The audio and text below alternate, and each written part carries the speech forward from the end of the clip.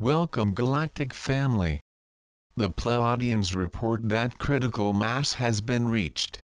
With this, large cracks in the veil happened. Not just cracks, but considerable holes.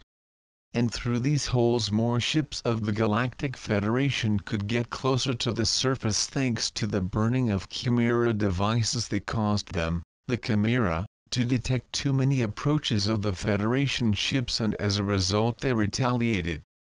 The critical mass guaranteed the formation of an immense pink light vortex that swept the entire planet and radiated throughout the solar system.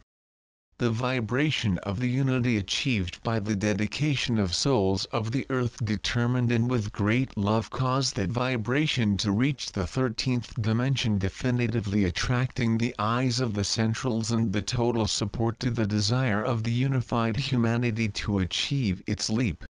The Yadabaoth entity was drastically affected by a crystalline wave, thus reducing by half, one can say, the time until the manifestation of the programmed event.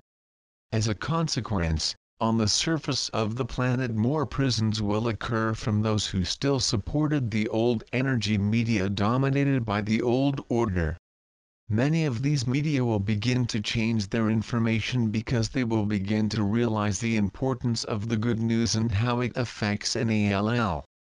There is also more opportunity for soulmates to meet, thanks also to the immense capacity they will now have to transmute their emotional issues, their negative debris that hinders their approach and ultimate unity. More information will come through various means, giving confirmation of the unity of information. Note: a Pleiadian was in the room with the team at the time of meditation. His name was Ali.